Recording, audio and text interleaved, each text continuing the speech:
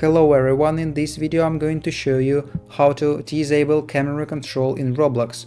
Actually it's very easy and quick, but you need to watch this video until the end so you won't skip any important steps. So first of all you need to open your Roblox application on your mobile device or on your computer device, so it doesn't matter, the steps are the same.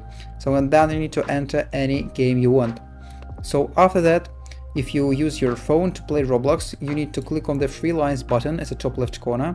So, and if you play on your computer device, you need to press on the escape button on your keyboard to open settings window. So, and then at the top of this window, there is a settings button. Here it is.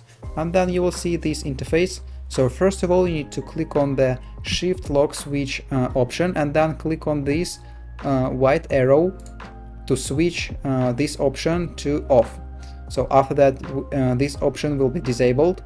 So then camera mode, the second one option, you need to click on this little arrow to switch this option to classic. And then movement mode, this is the third option, you need to click on this arrow to switch this option to default keyboard. So and after that you need to close this window by clicking on the escape button on your keyboard.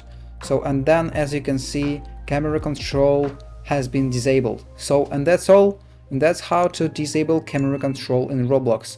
If you found this video useful, leave a like and subscribe the channel. Thank you.